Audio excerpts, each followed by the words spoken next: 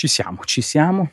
Qui è Retrobigini, ragazzi, mettetevi comodi, in solitaria, senza Marco, senza Francesco, una puntata quindi speciale di Gong, soprattutto perché io sono a Tokyo, per le vie notturne di Tokyo, anche molto silenzioso, devo dire. Ho detto, colgo l'occasione perché mi sento che adesso è il momento, un po' freddo, per raccontarvi cosa è stato il Tokyo Game Show 2024. Anzitutto, doveroso ringraziamento a chi mi ha accompagnato, Alessandro, che insomma in una giornata alla Ghostwire Tokyo, dove ha piovuto tutto il giorno ininterrottamente, proprio come in Ghostwire Tokyo, e di cui Alessandro ha curato la glitch art presente in alcuni punti del gioco, per cui quale miglior cicerone per accompagnarmi al Tokyo Game Show, e Nick che mi ha fatto da cameraman, li devo ringraziare in apertura. Grazie a loro è stato, insomma, ho avuto uno sguardo in tre su quelle che sono state due prove di cui vorrei parlarvi.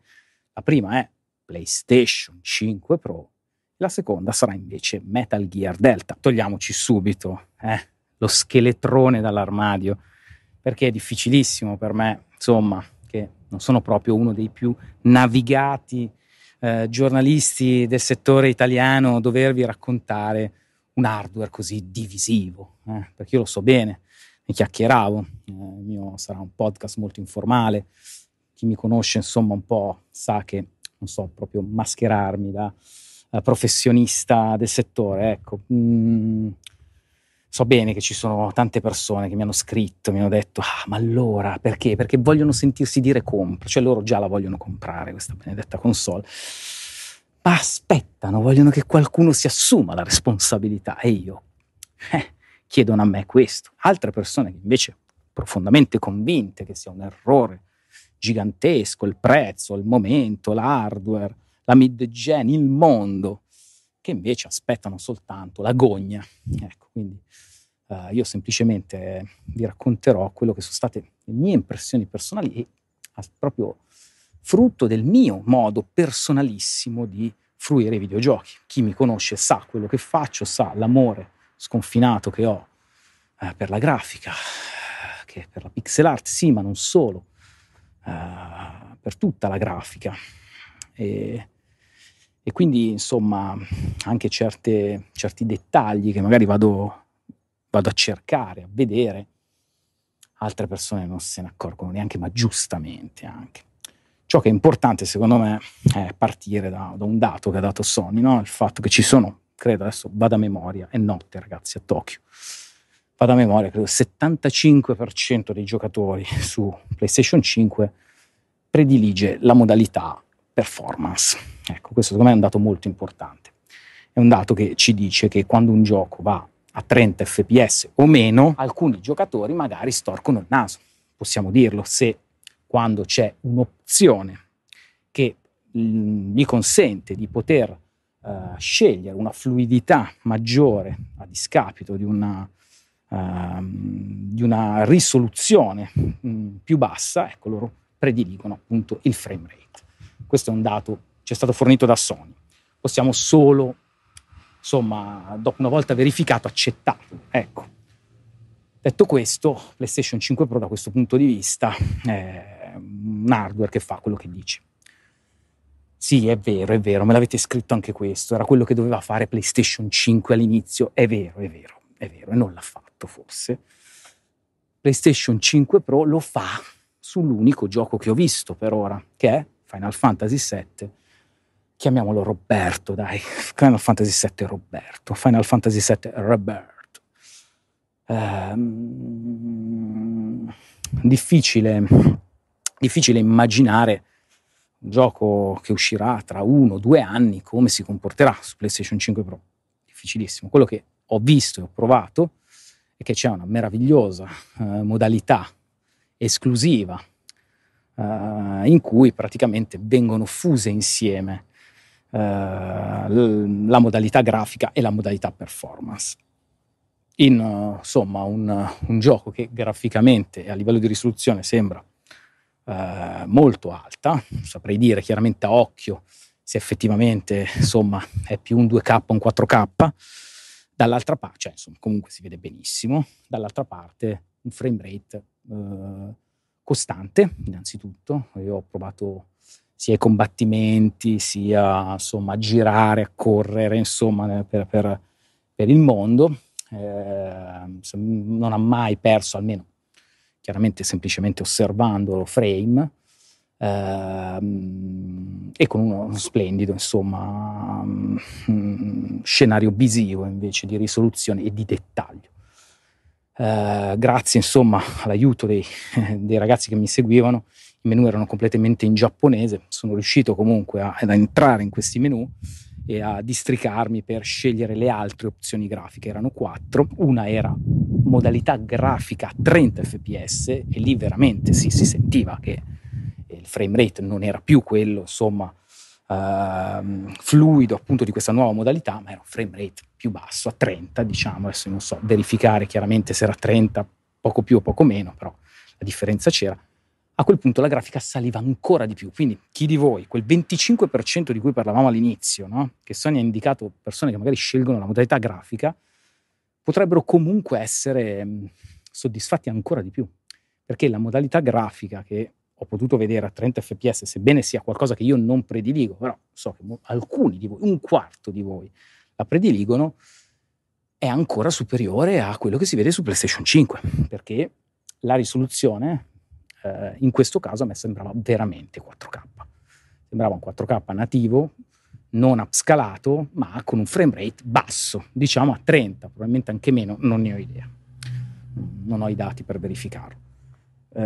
Invece la modalità performance probabilmente andava anche a 120 fps, con una grafica invece che crollava.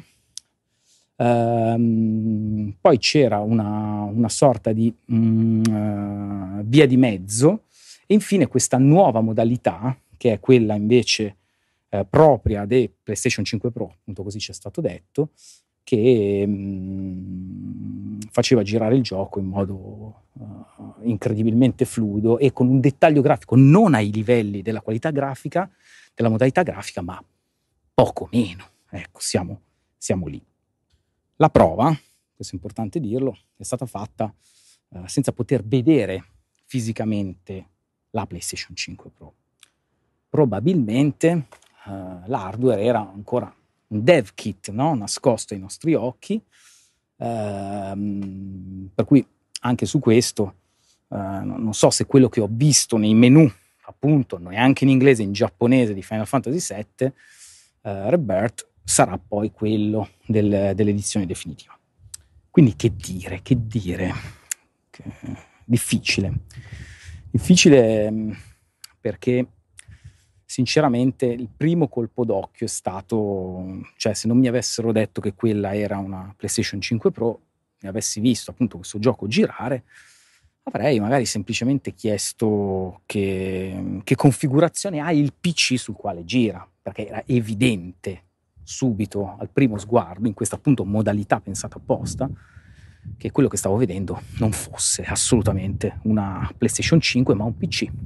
Quindi l'impatto c'è, questo è da dire, su un gioco, per carità, un gioco che insomma era già uscito, c'è un aggiornamento, costa 10 euro, se non erro, adesso non vorrei sbagliarmi, però ecco, stiamo parlando su qualcosa che non è esclusivo assolutamente per un hardware mid-gen, ecco.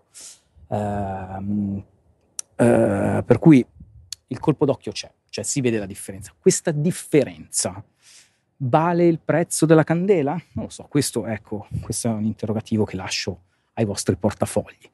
Sarà interessante invece vedere come si comporta, e qui ecco qua il gancio, grazie Sandro, figurati Raimondo, il gancio per Metal Gear Solid Delta, che ho provato anche questo insomma in una prova su PlayStation 5, attenzione perché questo è il gancio, su una PlayStation 5 normale. E quello che ho notato, innanzitutto siamo davanti a Metal Gear Solid, mai visto quasi chiamiamolo, è remake, però è remake, ma forse la più bella delle remastered, mi verrebbe da dire. In che senso? Nel senso che la fedeltà con cui è stato rifatto Metal Gear Solid 3 ha quasi del timore Sembra quasi che sia stato fatto con timore di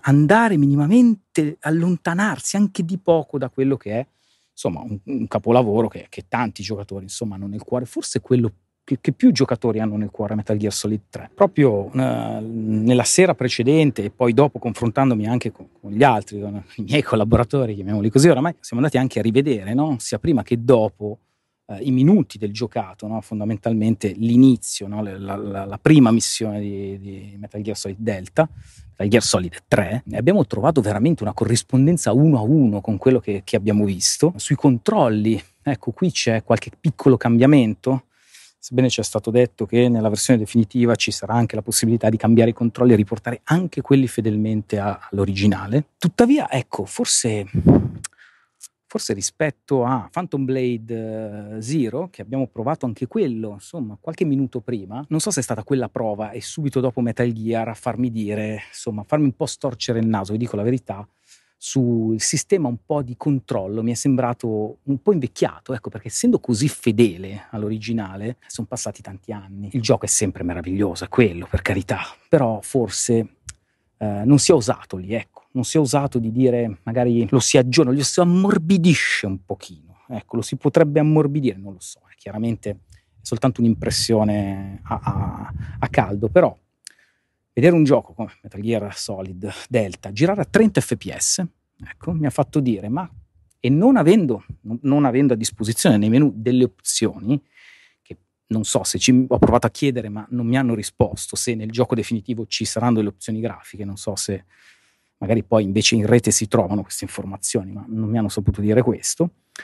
Ecco, sicuramente mi viene da dire, o mi auguro insomma di poter dire che su PlayStation 5 Pro Metal Gear Solid Delta abbia invece addirittura delle modalità, insomma, che me lo facciano godere molto meglio, ecco, perché a livello grafico è meraviglioso, risoluzione, dettaglio, è bellissimo, però va a 30, insomma, è ancora magari in una fase, insomma, devono ancora ultimarlo, però frame rate è basso, ecco. Lo dico per quei 75%, ripeto, che scelgono performance, ecco, importante sempre ribadirlo, ecco.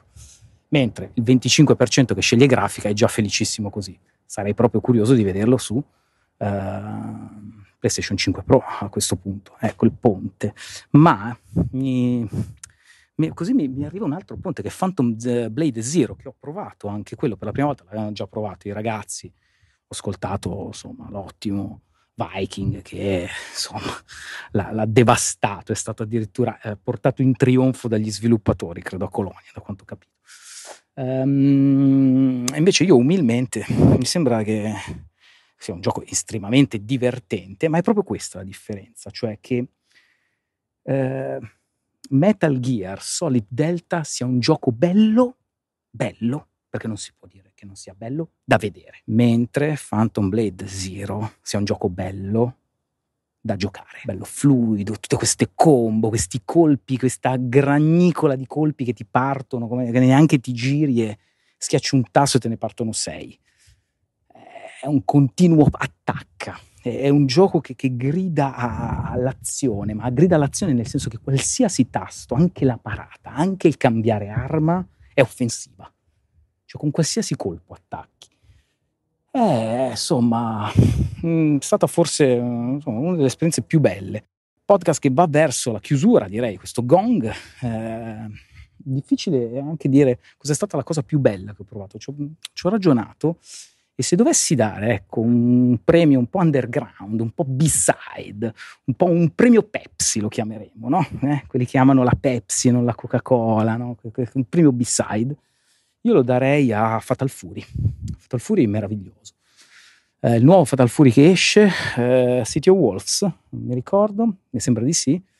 Forse c'è qualche altro, insomma, scusa, perdono, no, Tokyo non è il mio lavoro, ci provo, raga, vi racconto, prendete le immagini che arrivano.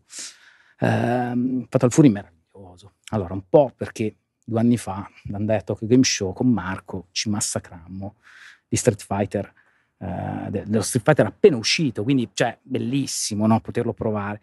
Qui non c'era. A un certo punto appare questo veramente stand mega galattico di SNK, bellissimo, una coreografia davanti meravigliosa di Fatal Fury, e questi privé, grazie a siamo riusciti chiaramente a entrare insomma in questi privé, questi salottini con arcade stick, patatine brandizzate Fatal Fury, Red Bull brandizzate Fatal Fury, insomma tutto l'agio, il comfort, con questi bellissimi arcade stick della Ori, rap, e ci siamo massacrati di Fatal Fury, che secondo me, al di là della suggestione del Tokyo Game Show e di quello che insomma uno come voi, insomma, dai, prendetevi uno come voi che viaggia, insomma, che si trova per caso, no, in questa situazione, ed è preso bene. Ma al di là di questo, credo che comunque Fatal Fury sia fatto bene, sia un gioco divertente, soprattutto con l'arcade stick. Cioè, ho provato sia la versione arcade stick sia controller,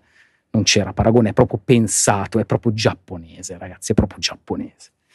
Ragazzi, che dire, spero insomma di avervi chiarito un po' le idee. Ci vediamo comunque per una chiacchierata con Marco e Francesco in live, con una diretta da Tokyo, per insomma, grazie alle loro domande, magari chiarire qualche altro dubbio che avete. Io vi ringrazio e rimando la linea a Raimondo. Ciao ragazzi, statemi bene. Bacio.